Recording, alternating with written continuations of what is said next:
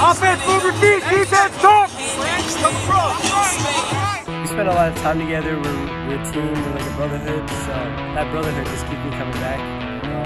Through all my years here, I've been with the guys, we've been teammates, and just have a lot of fun.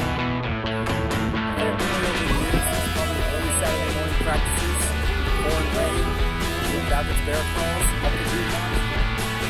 Boys, 4-4. My favorite LAX memory was probably last year's Ninway game. Thrown across the field a little bit by a 6 foot, like 250 lineman.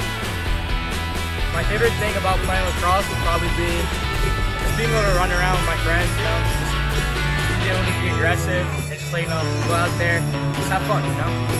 I put a lot of effort in.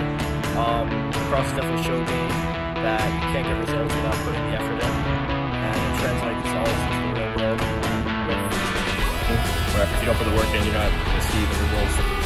I think next year, the biggest challenge is a different game. You know, high school sports is high school, and college lacrosse is a whole different game. I just need to be prepared for it.